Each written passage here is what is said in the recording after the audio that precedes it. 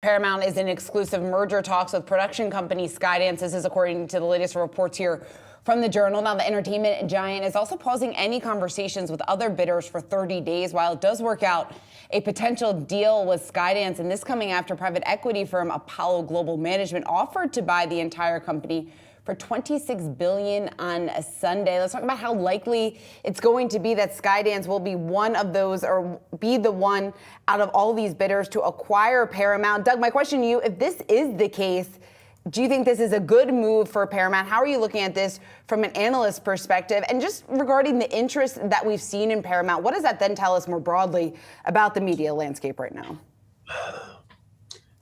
$26 billion, and I mean, again, this has been reported, but you know, there's a lot of times there's devil in the details that you don't know what they are. But $26 billion for Paramount would be a very significant premium to the current stock price.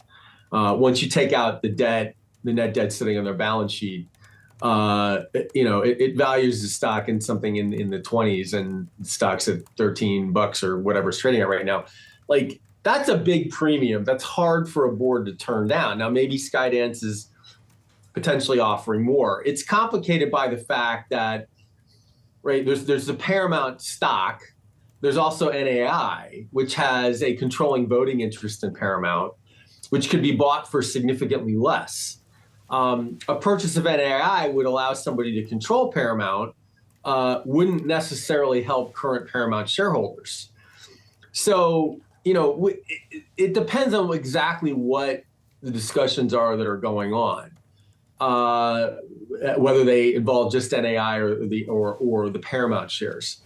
As far as what it means, look, there have always been people with lots of money who want to be part of Hollywood. And sometimes they can be a bit price insensitive because owning a Hollywood asset is very glamorous. And you may be seeing that at work again here. I'm not sure.